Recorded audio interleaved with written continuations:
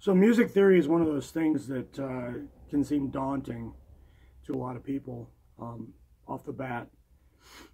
And I remember when I was younger, I was like, what the hell? You know, how am I going to remember all this stuff, and how am I even going to understand it? But real early on, I saw some information that really helped my understanding of theory. And I'm going to share some of that today, and hopefully those of you out there in YouTube land can use what I'm going to show you and kind of figure out the way I did. So, music theory in a nutshell is 12 notes, Western music at least. Obviously, the way that notes are subdivided in different cultures is different, but what we hear in all the styles of music we typically listen to in Western culture is based on the 12 notes that we'll cover today. There's 7 letters, A through G, A, B, C, D, E, F, G. There are 5 notes in between that are your sharps and flats. So that's 12. And that's why you have 2 dots or some fancy inlay at the 12th fret. It's musically significant. Each string, no matter what it's tuned to, will start over at that fret. So once you learn, you know, one string, you can keep going. Every 12 frets will be the same exact pattern on that string. Okay? Each string has its own pattern, and if you tune it different, the pattern of notes changes if you stick to your natural notes and avoid your sharps and flats. It's really a little harder for string instrument players because tunings change, and you know, you need to memorize where your notes are located and then apply them as you play. Like if you sit down at a piano and you play all the white keys, that's C major / A minor. That's all the naturals. Black keys are sharps and flats. We have to know as guitar players where they're located on the string. So it takes a little practice, and you know, it gets pretty easy as you get used to it. Okay? What I did was I started on the letter A, because that's where the alphabet starts. Why make it hard? You know, start in a simple place. So we're going to play everything on the 5th string today. We're going to play A, B, C, D, E, F, G, and go back to A. I'm going to show you where those notes are located. I'll give you the number of the fret and play them, okay? So A is the open string, 0. B is what's called a whole step away, 2 frets. We skip the 1st fret, go right to the 2nd. That's B, 0, 2, A, B. C is what's called a half step away, right next to B. So 3 is C, 0, 2, 3, A, B, C. We're going to go to D. We're going to jump up a whole step. So we're going to go to the 5th fret on the A string for D, A, B, C, D, 0, 2, 3, 5. Okay? Moving on. E is another whole step. So from 5, we're going to go to 7. 0, 2, 3, 5, 7, A, B, C, D, E. All right?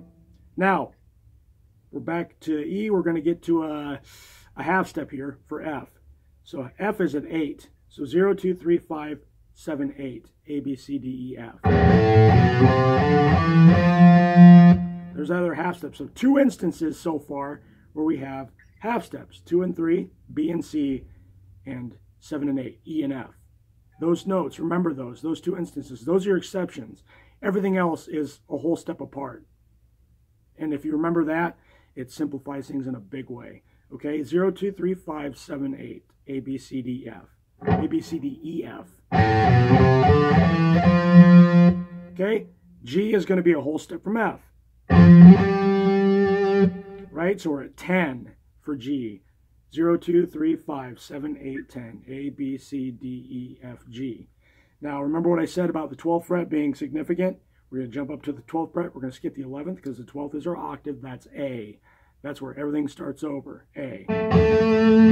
So you have 0, 2, 3, 5, 7, 8, 10, 12. A, B, C, D, E, F, G, A. Or a 1 octave A minor scale, or the 6th mode of C major, which we'll talk about later. Okay? So like I said earlier, once you learn that pattern and apply it, it keeps going. So we're at 12. We need a whole step, 2 frets, B, 14. Another half step for C, 15. You know, you can keep going up the neck, and the pattern would continue. If you have 144 frets, however many frets you had, it doesn't matter. It could be miles long. Every 12 frets, the pattern remains the same if you stick to those notes.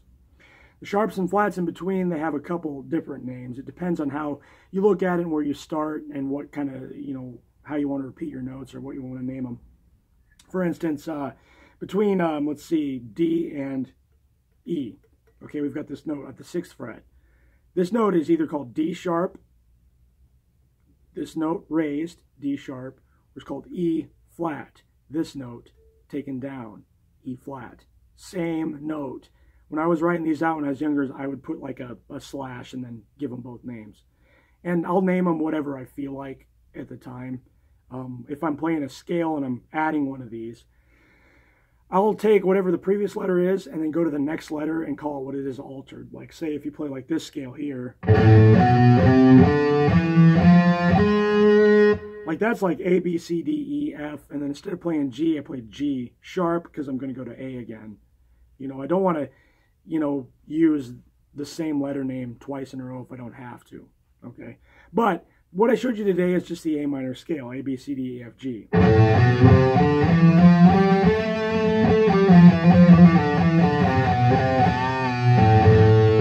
I think it was Joe Satriani years ago that had some lessons on, you know, single string scales. You can play like your tapping ideas based on